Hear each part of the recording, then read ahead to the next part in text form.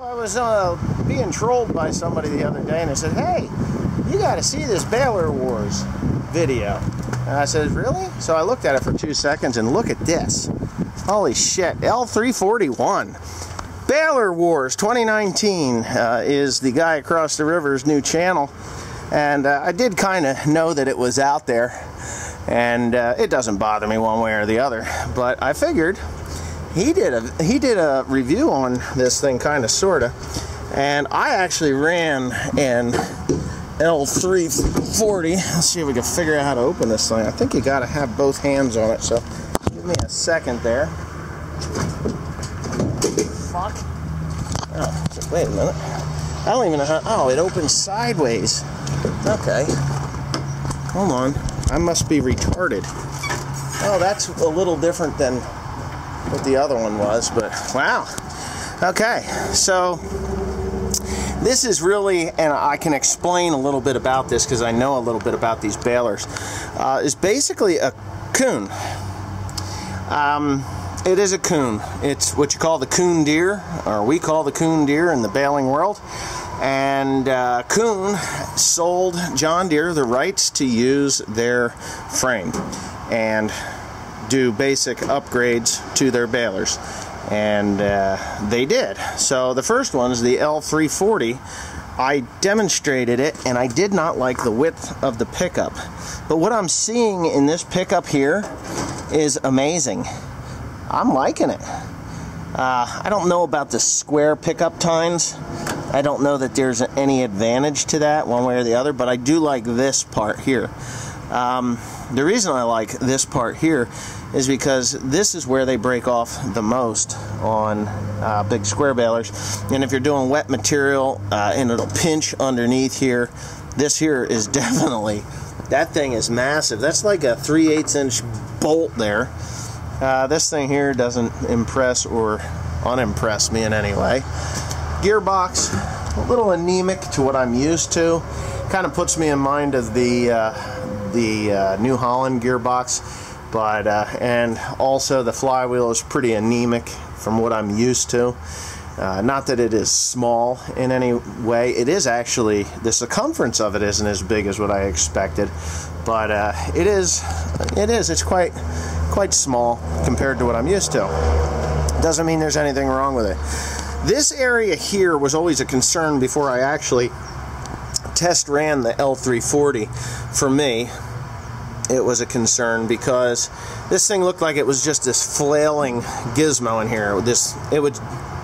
What it does is it packs, stuffs.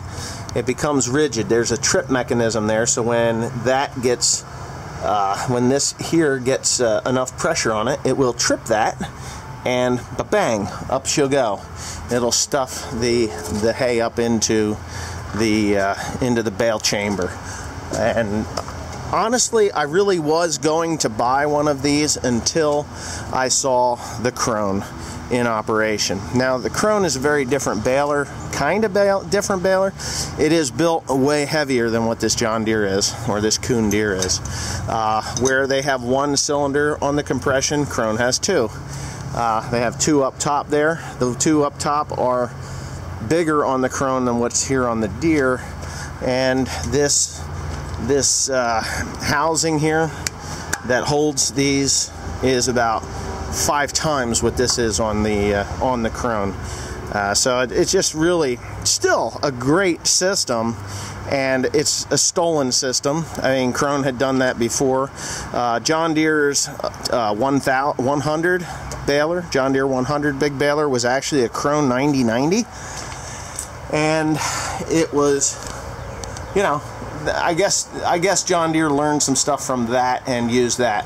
I do like this. I do like this because it curves, but I think they should lay flatter. New Holland had a way better system for last bale eject even than the Krone, and yeah, I think that but I think they're pretty decent. I'm not going to complain about this. Plunger, you know, it's a pretty good sized plunger. Looks no different than, say, the Krone. Well, it looks different than the Krone, but it looks similar to what the Heston had.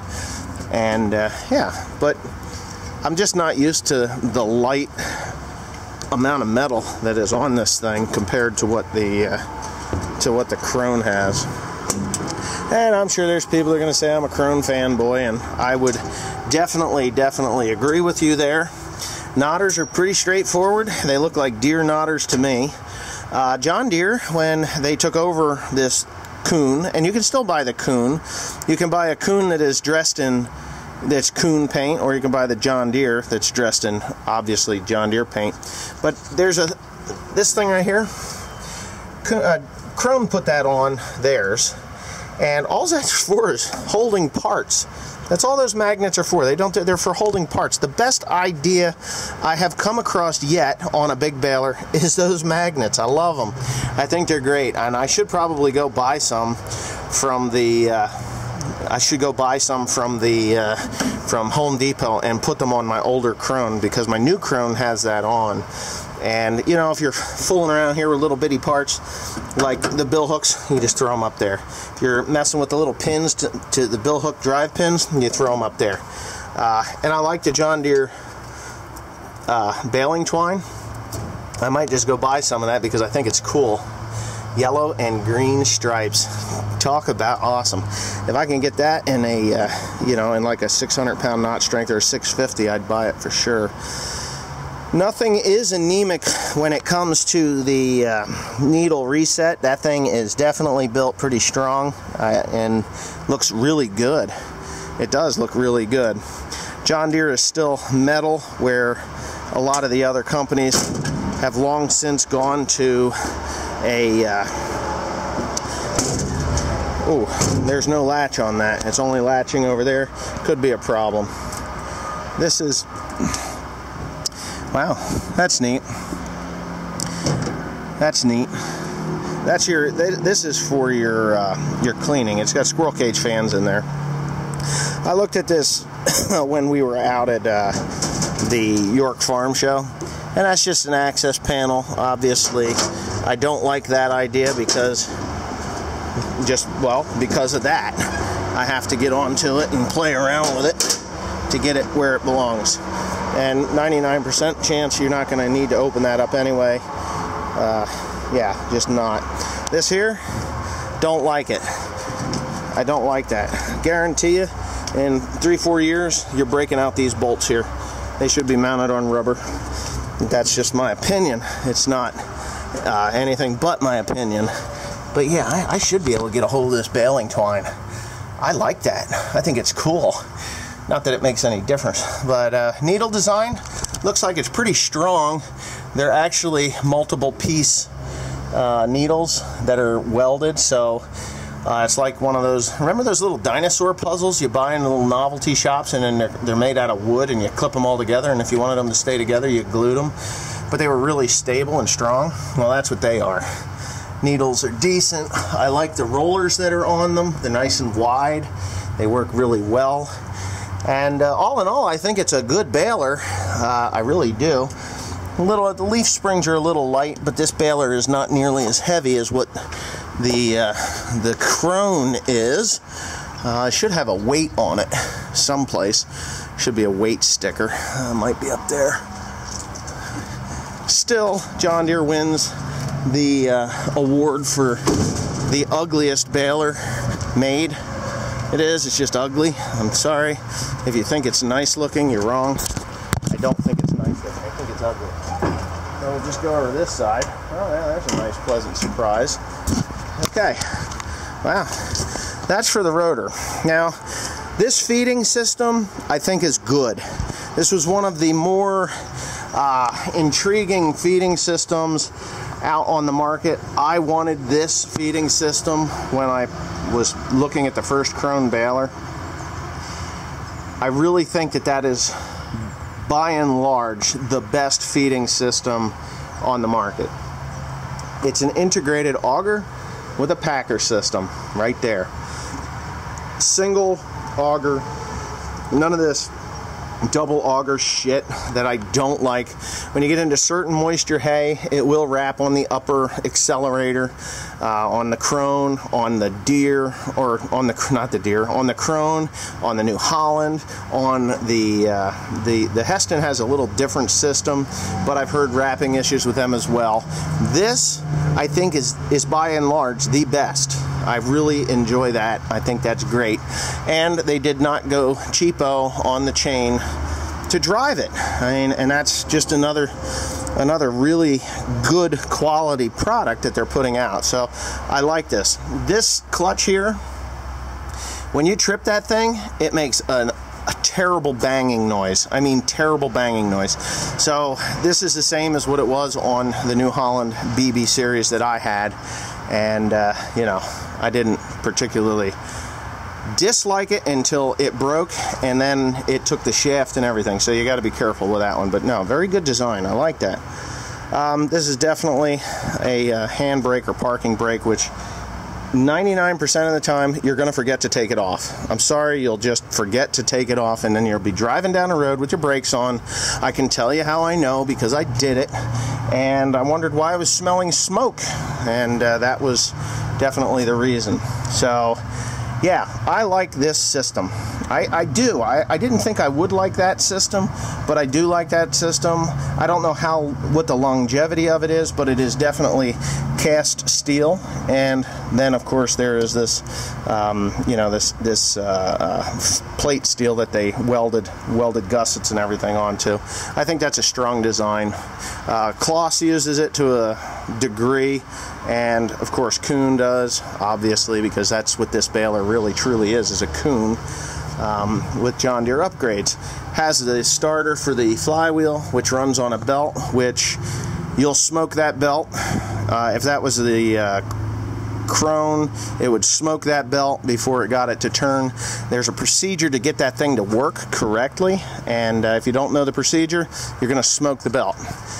Plenty of lighting everywhere, and yeah, a decent baler. Really is a decent baler. Now, the one thing I did notice about this baler over the Krone baler was the clearance of the pickup. That pickup, it's all the way up right now. And if you cross over ditches and things, which when I was demonstrating the 340, the L340, it didn't raise up high enough to suit me. I thought that it should have been higher than what it was, and obviously they haven't addressed that issue. That is probably at 18 inches right there, so you're going to be at 22 inches by the time you get this baler hooked up to your tractor, and that's going to raise that maybe an inch or two higher. But when you cross over a ditch, washout, terrace, or anything like that, if you're an inexperienced operator, you will fuck this up. I'm sorry, you're going to screw that up. And I know this to be a fact because I've done it. I've done it on the New Hollands, and I did screw up the Krone, but I was baling at the time, and it wasn't really the Krone's, it wasn't the baler's fault. It was my fault, but there was a stump that I didn't see, and the header was down, and I plowed right into it with an 85-30 pulling the damn thing.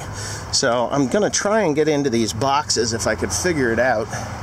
There's got to be some kind of a latch system here. Where the hell is this thing? Oh, that's interesting. How do you open up the box? There's got to be a box here. I mean, it looks like there's one. Huh. Is it just a pull open? Yep, just a pull open. And crack you in the chin. I do like this. Looks like minimal area for dirt and dust to come down on top of you. Looks like it's quite easy to load. You got one there, one here, one here, one here, one here, one here, you know, and obviously it looks quite easy to load. It's not really high. If you've ever loaded a Krone like I do, the Krone is pretty high. That is probably the biggest thing I hate about. That's a finger pincher right there. That will not make your life very happy. But yeah, they're not easy to, this is really easy to load. So all in all, if I was going to buy a new baler and it wasn't going to be a Krone, it would definitely be the John Deere. I really still think that Heston has lightened their equipment up to the point where it's not worth it for me to even look at it. But yeah, there it is. Oh, the other thing is with this versus a Krone, this bale chamber is very short. It's 10 feet. Krone is a 12-foot bale chamber with a 1-foot plunger path, so it's 13 feet. This is I don't even think it is a full 10 feet. I'd have to say there's probably a 9-foot or a 9 or 10 foot. They may call it a 10-foot. They may be including the plunger path as well. But definitely looks to me like a decent baler, but bale chamber makes a big difference. If I was going to own this baler, I would definitely build the extensions like I have on that Heston that I'm doing. These are set up for acid application, which is great. I like that idea if you're going to be in good hay, but you know what? You better have your money from those people before you ever purchase it. And this is a used one. And to be honest with you, it's used, but it isn't used much. And that is the one thing that scares me the most about John Deere balers. Whether it's an L340 or an L341, 330, 331, they use them very lightly. There's no hours on them. I'm gonna have to get out of here because it is gonna be about 5 o'clock. There's my new corn planter. Right there, see it? Yep, that's a John Deere 7000 from 1980, isn't it? But anyway, woo! So that's my review on it. It's an honest review. I've used one, I demonstrated it, I liked it a lot, and the only reason I bought the Krone was because the Krone actually impressed me a lot more than what the John Deere did. But this new Deere with the wider pickup, I think it would definitely be a close second. The problem is it costs a lot of money. I was priced $209,000 on that baler before I bought my Krone, the second Krone. So $209,000 is a lot of friggin' money. And you know, for that, I'd rather spend a little bit more money on the Krone and deal with that than I would with the paying $209,000. $230,000 I think is what you can buy a Krone for now, fully loaded with a lot of stuff on it. I don't know what that one would sell for. That's probably closer to $220,000 anyway because of the acid application and all that jazz. But anyways, I think they're about ready to close the gates. I think they close at 5 o'clock, and I am out of here. I'm headed home. Thanks for watching. Please comment, rate, and subscribe. And there you go.